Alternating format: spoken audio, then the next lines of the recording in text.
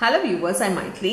இன்னைக்கு நாம 11th business maths algebra example 2.32 நம்ம இந்த வீடியோல பார்க்க போறோம். Question பாருங்க. If 4nc2 is equal to n plus 2c3 find n ன்னு கொடுத்திருக்காங்க. சோ அவங்க கொடுத்திருக்க இன்ஃபர்மேஷன் காம்பினேஷன்ல கொடுத்திருக்காங்க.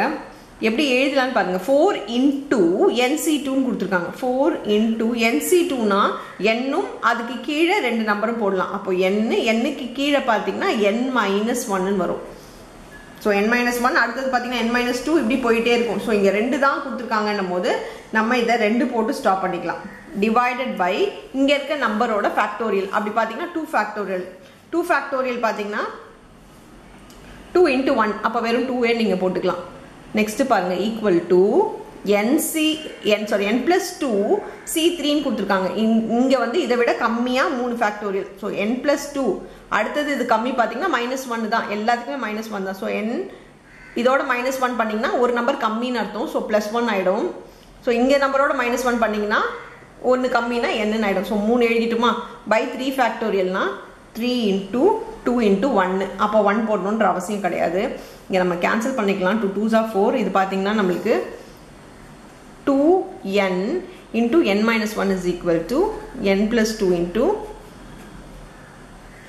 n plus 1 into n by 6 ன்னு வருது. ஈக்குவல் டுல இருக்க சேம் விஷயமும் கேன்சல் பண்ணிக்கலாம். அப்படி பார்த்தா n கேன்சல் ஆயிடும். நான் 6 இங்க கொண்டு வந்துறேன். 6 இங்க கொண்டு வந்தா நமக்கு டிவைட்ல இருக்கிறது மல்டிப்ளை ஆயிடும். அப்ப 12 வருமா? 12 என்ன பண்ணுங்கன்னா உள்ள நீங்க மல்டிப்ளை பண்ணிக்கோங்க. இதையும் உள்ள மல்டிப்ளை பண்ணிக்கலாம். இங்கேயும் வந்து பைனாமியல் மல்டிப்ளை இப்படி பண்ணிக்கலாம்.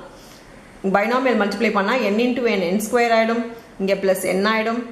இங்க மல்டிப்ளை பண்ணும்போது பிளஸ் 2n ஆயிடும். பிளஸ் 2 ஆயிடும். இங்க உள்ள மல்டிப்ளை பண்ணும்போது 12n minus 12 ஆயிடும். இது ரெண்டுத்துக்குமே நீங்க மல்டிப்ளை பண்ணணும். இங்க லைக் டேர்ம் சால்வ் பண்ணிக்கோங்க. Equal to n square plus 3n plus 2. இப்போ எல்லாமே ஒரே சைடில் கொண்டு வந்தோம்னா நான் எல்லாமே ஈக்குவல் டுக்கு இந்த சைடு கொண்டு வர போறேன். அப்படி பார்த்தீங்கன்னா n square minus 12n plus 3n plus 12 plus 2. ஏன்னா மைனஸ் 12 ஈக்குவல் டுக்கு இந்த வரும்போது பிளஸ் 12 ஆயிடும்.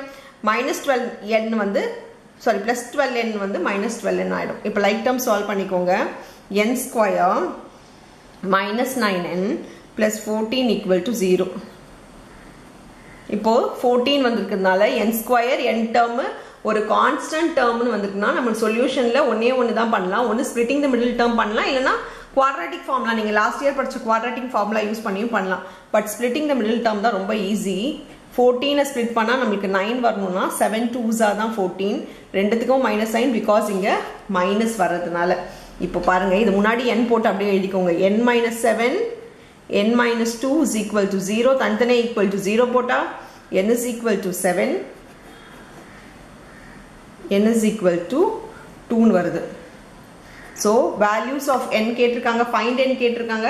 n பாத்தீங்கன்னா நம்மளுக்கு 7 வருது 2 வருது இந்த சம்முக்கு. அவ்வளவுதான் இந்த சம். Thank you.